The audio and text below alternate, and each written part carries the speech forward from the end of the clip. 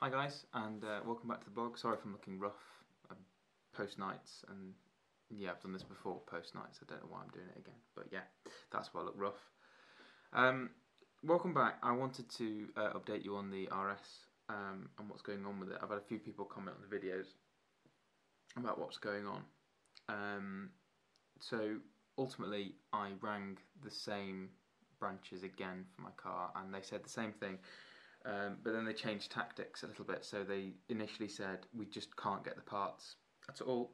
There's no chance of getting the parts. Ring back. And then they rang me back and said, actually, you've got to have a letter from Ford, which is what a lot of people were experiencing was happening. They had to have a letter first. So I was going to make a quick video and just bring you up to date. And then the post came, and lo and behold, weirdly, this morning, urgent action required concerning your vehicle.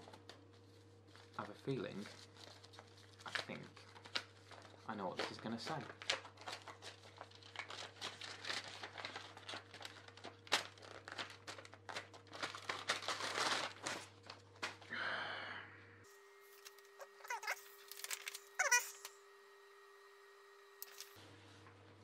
Action 17B32, yep, that's the same one we've all had on our cars. On some Focus RS vehicles, the cylinder head gasket may develop a coolant leak into the engine combustion chamber.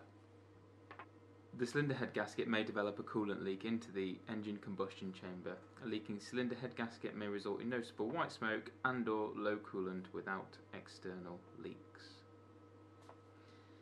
Our records indicate that you are the owner of a vehicle that may be affected, is affected by this condition.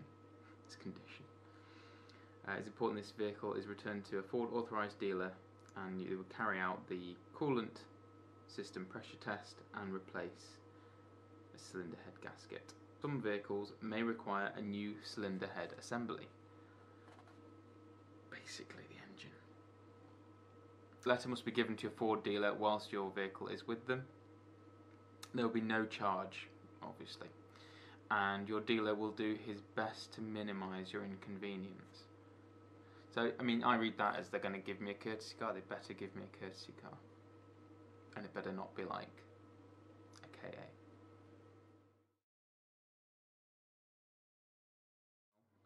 It's difficult trying to balance this channel with life and having a job. But that's the same for anyone who does this, really. But I enjoy making videos, and I've tried to come to a plan to make a few more videos and try and be a little bit more consistent with the channel, because I seem to go through fits and starts with it, and this is going to be one where I'm going to post probably regularly. And there's always going to be like delays in posting, but I've got a few ideas, things I want to talk about. There's a new Focus that's out. I plan on doing a few driving vlogs. I've actually been using the car a lot less because of the engine failures, because I want to take it out, I want to give it a good burn somewhere, but ultimately I haven't done that. It's been commuting regularly, but it hasn't been thrashed, and that's basically because I thought I wouldn't do this, but I've been acutely aware of the head gaskets needing replacement, and I didn't want to push it to the point it would fail. So I plan on doing a few vlogs about driving the car. I'm going to obviously do it a little bit about getting the engine sorted now, getting the engine replaced, not the engine replacement, the head gasket replacement. And then I want to talk about a few other things as well. So obviously, I don't know if you've seen my other vlogs, but we do have a John Cooper Works Mini, which I barely talk about. And we bought a new car as well, and I want to talk a little bit about why we bought a third car.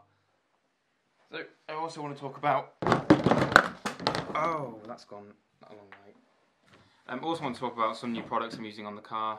I've had a bit of a changeover recently on what I'm using, and I haven't really experimented with these yet. So I think it'd be worthwhile talking about these at some point. So there'll be a video coming out, me just talking about how I'd normally clean the car, and these products I'm using versus some of the older ones I've been using before, and what, as I've said, what I've already got on the vehicle. So the vehicle, by the way, as it stands, is absolutely filthy. I'll be back with a video as soon as possible.